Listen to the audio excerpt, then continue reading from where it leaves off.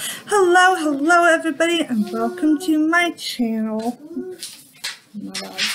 I am going to talk about, I'm going to read the next section in Napoleon and Josephine, by Francis Pastor. I think we're on chapter 4, so let's read that. There are also some pictures that I will show you. "He's funny, Bonaparte." Josephine said it with a little shrug of amusement, not disparagingly, not mockingly, for she was incapable of mockery or malice, but as if in apology for the extravagance of her husband's passion, as if to say that he must be humored, young as he was, in a fiery untamed Coruscant to boot.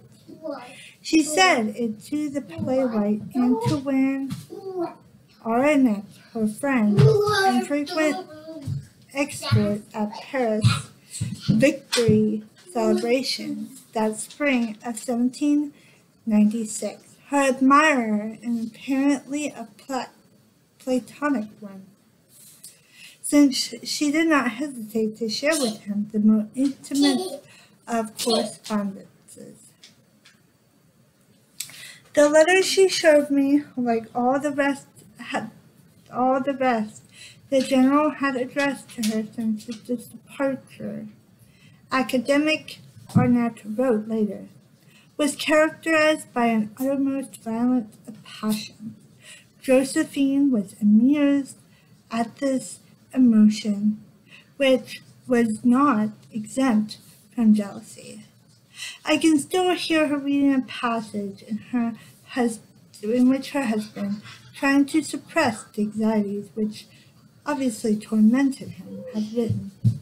If this is true, however, then tremble before the dagger of Othello. I can still see her smile, still hear her saying in the Creole drawl of hers, "He's funny, funny." The love she inspired in so extraordinary a man evidently flattered her, although she took the thing almost less seriously than he. She was proud to see that he loved her almost as much as he loved glory. She enjoyed that glory which was enhanced by every day that passed, but it was in Paris that she preferred to enjoy,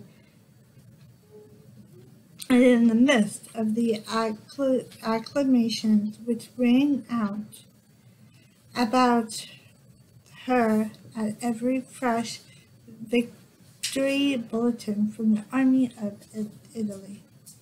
Not that Arnaud was to be her only confidant. It was, to be sure, with unadulterated pride that Josephine later pointed to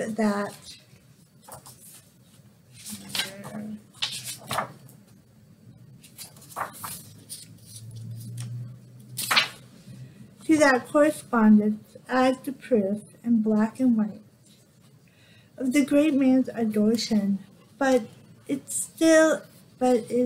is still somehow shocking to consider how indiscriminate, how carelessly she would hand round those pages on which he had laid bare his heart to her friend, to her honor, acquaintance, even to her maids, who, in publishing their inevitable memoirs, included copies of the original.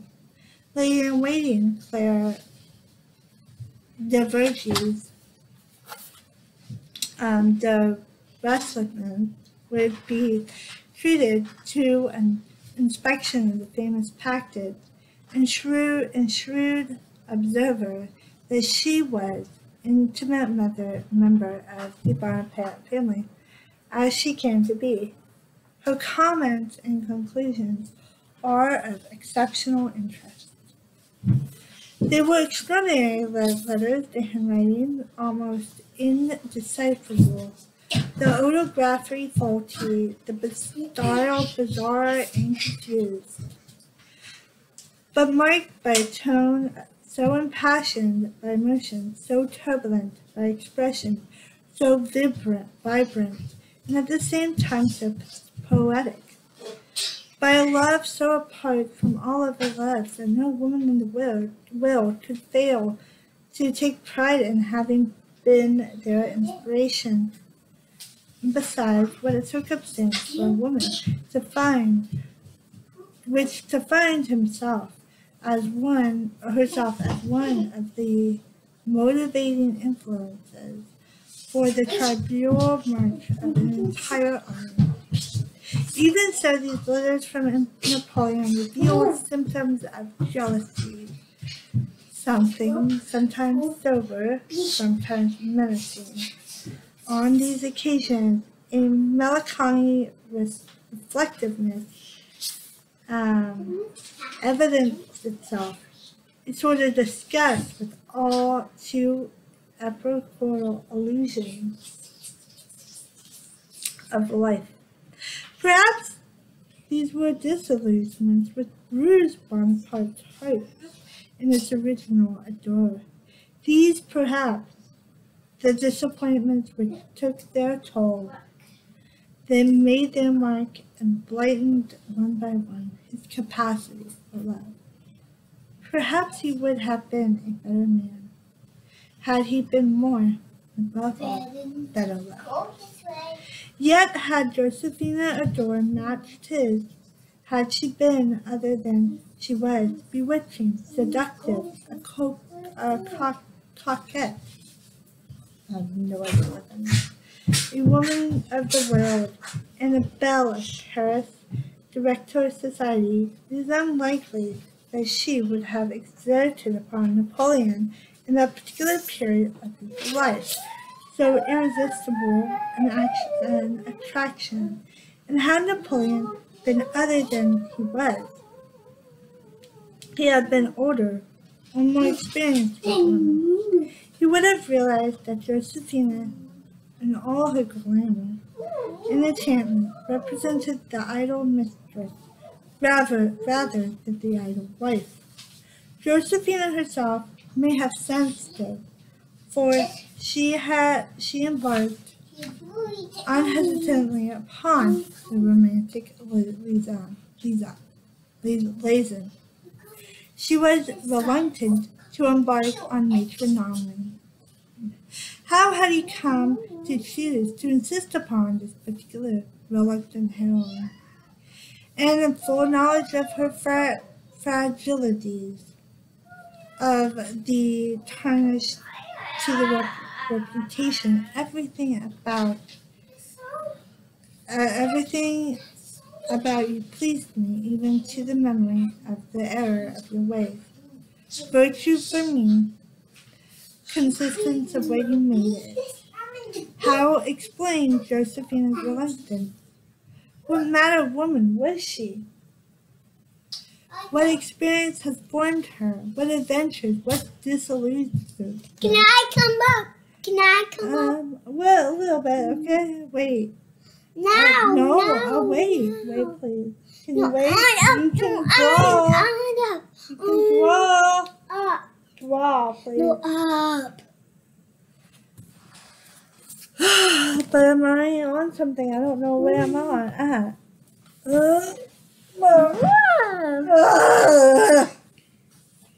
I'm reading too fast. Right. How explain Josephine's reluctance? What manner of woman was she? What experience had formed her? What adventures? What disillusions of her own rendered I went down. Huh? I need to up. No, you get up. Get up on me. Go. So overwhelming to such love and passion from the most extraordinary man.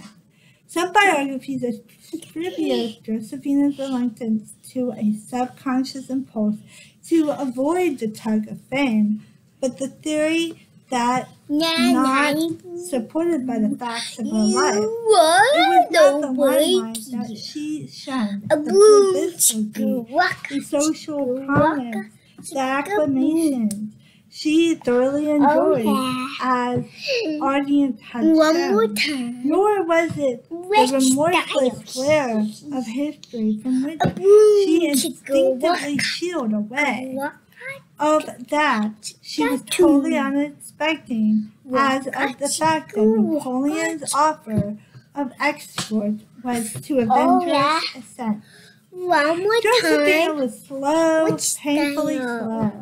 Among the last to perceive his genius, to recognize him as a man of destiny. Their friend Clara, the resolute, more imaginative, more perspective, was among the first. It was impossible not to feel the tremendous impact of the man. Impossible not to be stirred by his presence. Josephine managed the impossible, for in the astonishing in any event, whether or not she would have preferred to linger in anonymous, whether or not she might have lived more happily and serenely there, Napoleon willfully plucked her out. I have always been able to impose my will on destiny, as he warned her in one of his letters. Willy-nilly, she was to be made over in the image she decreed. He had placed the crown upon her head, assigned her title. Oh no, Stop it! Stop it! You stop. You screaming. No. Wait. I'm not making a video of you. Wait. Scarly, hold on. I'm almost done. Wait. Jump rope. Scarly, a shred of her identity. Her at times, she almost seems merely another fragment of her colossal imagination. By the very name which she is remembered was of his choosing, his sweet and capable Josephina. When they met, she was not even Josephina. What is this? Hi, Bobby. What's this thing? What's it goes like these?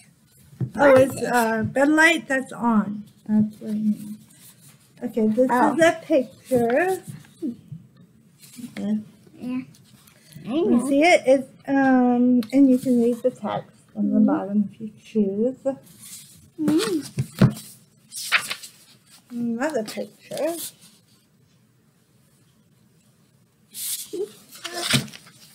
You want to look at it?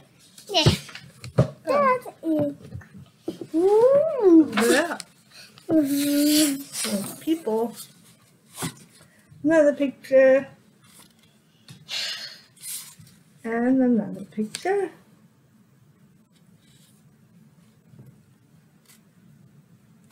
Make sure I'm holding it the right way, like holding it so people can see it.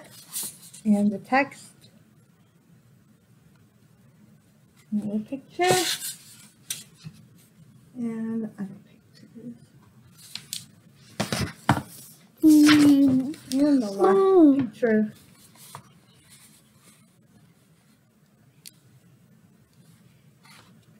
I'm going to show that one clear. Oh. I see the cat. And, Move this down, Bobby. Alright. No one down itself. Anyway, have a great day. And that is chapter 1. Chapter 3, was it? 4. 4, Napoleon and Josephine. Say bye, Bobby. Bye. Bye. Bye. Bye. Subscribe. Make sure you subscribe down below. Say it. Subscribe down below. Subscribe down below.